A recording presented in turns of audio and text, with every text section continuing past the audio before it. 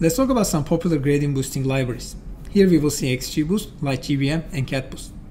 The full details of these algorithms are out of the scope of this class, but I will try to give you some insights. And I will always leave the link for the papers. Let's start with XGBoost. XGBoost stands for Extreme Gradient Boosting. This algorithm came out in 2016, and here is the paper for that. This algorithm is quite popular, and it is really strong for tabular datasets. And it is also known for winning many Kaggle competitions. Let's talk about some of the contributions of this paper. There are many more contributions coming from this, but I will just give you 3 of them here. The first one is called the Approximate Greedy Algorithm. So this is an efficient way to select our split conditions. I will explain this in the next slide. The second one is about the reformulation of the split conditions and the gains. In this one, they also consider some type of weights in the leaves.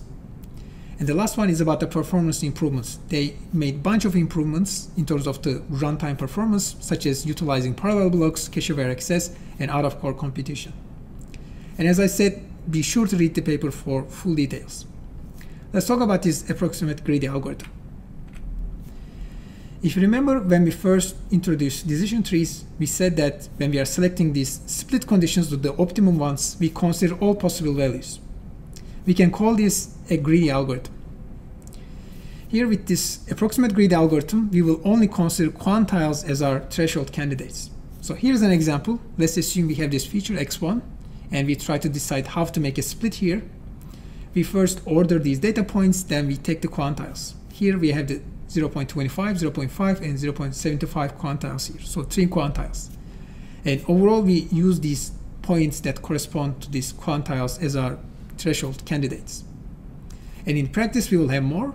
We will have more than 3. And overall, this library also uses extra optimization on this to make this in parallel. Let's also talk about the interface. The XGBoost interface is really easy to use. We will just import this classifier or the regressor. Let's talk about some of the default parameters in this interface. We have the maximum depth, learning rate, number of estimators, and the objective. For the classifier, you can also change this objective to multi-class classification. And there are many more other parameters here for you to play with. Overall, this is a really good method for tabular datasets. I strongly recommend that you give this a try for your final project.